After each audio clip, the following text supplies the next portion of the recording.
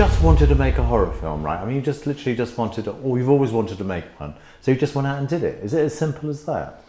Yes, in fact, I'm a fan of the horror movies, and 3 years ago, I'm a lawyer and I have a restaurant, and my life was a little boring at the time, and man, I want to do something new, and I went to United States to study cinema. I come back and I buy equipment, and everybody, man, you are crazy, why are you buying camera, why are you buying lenses, why are you buying... So one day I will do something.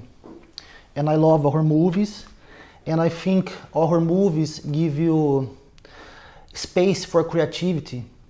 I love the visuals, I love everything. And I meet two guys, my partners, Vitor Molina and Tato Cianci, and I told them, let's make a movie, a horror movie, so let's go. I wrote a script. In the script, there's no, I didn't know at the time, nobody that made makeups, anything. And I wrote the scripts without any scene, explicit scene, horror movie, but with a lot of touch of drama. Then I meet a guy, Rodrigo Aragão. He made a low budget movies, but he's a master of makeups, and I joined him, and we made this movie. What sort of horror movies do you like? I mean, because you're Brazilian. Yes. I mean, it's not just the Coffin Joe movies. You see everything. Yes. Do you have a particular love of any particular? Yes, I grew up in the 80s. My first idol was Freddy Krueger. Then I started becoming a Dario Argento fan, and I love the French horror of the guys are here for Leatherface, Switchblade Romance, Martyrs. I love this period, and this is my influences. Yeah, because actually that's interesting you say that, because there are some very hard, extreme scenes in Our Evil, aren't they? Yes. And that's what that's what it was for. Yes.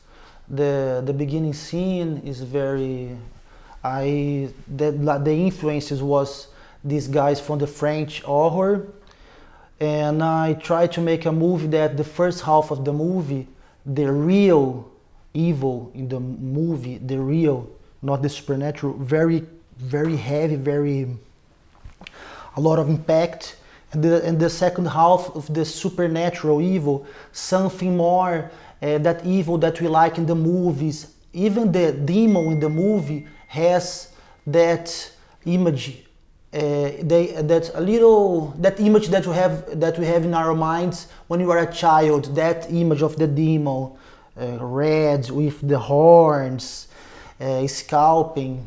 This is the. Why this story though? I mean, where did you come up with the basic concept, which is a hitman hires an exorcist hires a hitman to kill his daughter who's possessed? I think when you, I'm writing my second script now, I think a script is like a river of ideas. And this river try to find a way through the stones, then you see these ideas through a distant perspective, and you start to redefine the structure. I wrote a scene, is the bar scene, the first scene that I go to the past and the future in that scene, and try to make some adjustments, and I try to make something different, Alan, because when I was in my city called Black River, Ribeirão Preto, my dreams one day to be at the FrightFest. How will you be there, compete with Leatherface, Cut of Chuck in the same festival if I did a cheap copycat? I have to make something different. I don't have the muscles of these movies have, the budget, but I will put a little more brain, a little more mood, try to make something different. And I think the audience here in Discovery Screen, the main screen, we need more freshness. We can do new things with the elements of horror that we love so much. And is that what I try to do? I hope I I achieved I mean, this. was it what you want? I mean, was it as, I don't want to say easy because filmmaking isn't easy, but was it what you expected it to be when you were directing the film? You thought, yeah, this is right, this is good, or was it harder work than you were ever expecting? I think I was the producer, the writer, director, and editor. I think the hardest part of this process was the post-production, because it takes a long time, but directing, I think, is when you are at the set is the easiest part. I arrived in the set. I didn't have storyboards, nothing. I planned the shots there, a minimal coverage, the essential coverage, and let's go. And it was easy in the set. I trained the actors. Every actor in that movie, the first movie of them, they are from theater, underground theater. I trained them because actors in the theater, they custom to put the voice a lot, and I come down. I trained them 3 months, and in the set was very easy. How have you shown the film to people in Brazil? I mean, Brazil isn't well known for this sort of film. I mean, what do they think about it? And you coming along? Yes, in fact, we don't have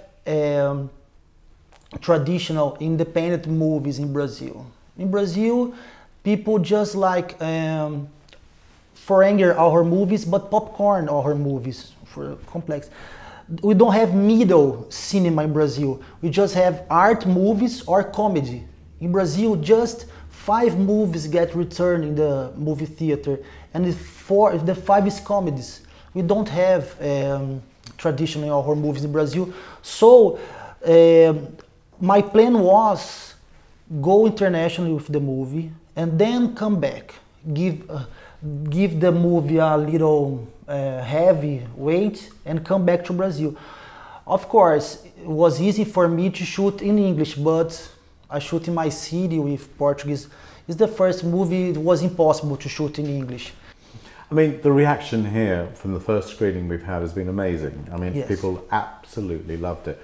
I mean, obviously you're really pleased, but did that sort of take you aback a bit? You thought, oh, wow, I'm actually finally, it's worked, I've done it.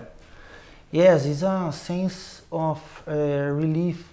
Because it's a movie, Alan, that I made for an audience that has brain. It's an intelligent movie.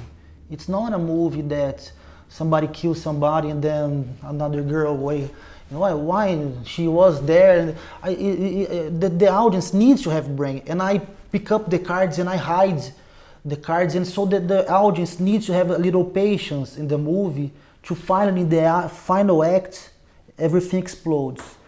And I think the problem with the horror movies, the majority of the movies, horror movies, is the end.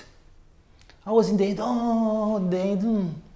So I tried to make a different end, like a video clip mixing the evil and I can't say a lot but I tried to make the end of the movie a sound, boom, boom, boom, with synthesizers, and to be a little commovent. I think the word is this. I don't know, is this. So has the legal profession lost a lawyer then? You're going to now be a director? Yes. I'm a lawyer. I have a restaurant in Brazil, but I want to continue to make movies. When you go to a set, when you came to a festival like this, it's impossible you come back to another thing. Is what I want. It's magical. Cinema is everything in my life now.